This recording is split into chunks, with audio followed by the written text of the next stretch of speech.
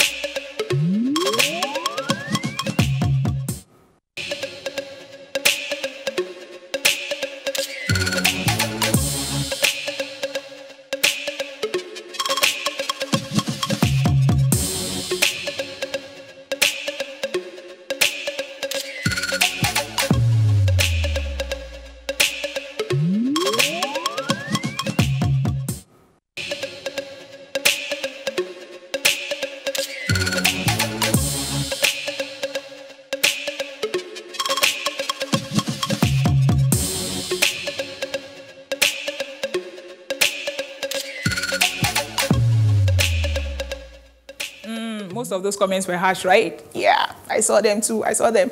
Now off to our next story. So last week, we brought you the 411 on Operation Amotekun. Now, the conclusion was that the Southwest governors have asked the national leader of the APC, Tinubu, to take sides, or, you know what, at least speak on the matter. Now, this part is the update.